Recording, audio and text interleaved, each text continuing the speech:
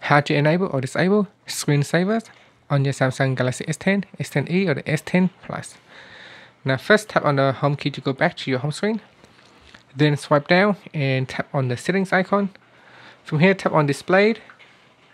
Then go all the way down and tap on screensavers.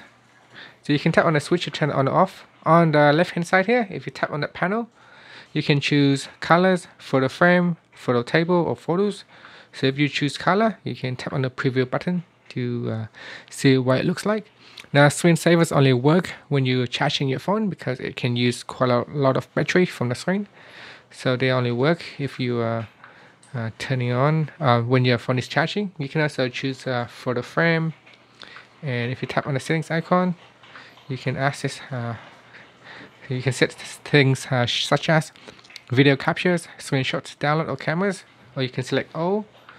You can also choose photo table, so you can select what you want, or you can select all, or you can also choose photos, so you can choose individual photos. And here it is. So in general, use only Wi-Fi for data, photos, full screen, animated zoom effect, so you can make those selections. And then we can tap on the preview button to have a preview.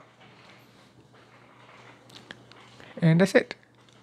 That's how you can turn on and set up your screensaver on your Samsung Galaxy S10, S10e or the S10 Plus. Thank you for watching this video. Please subscribe to my channel for more videos.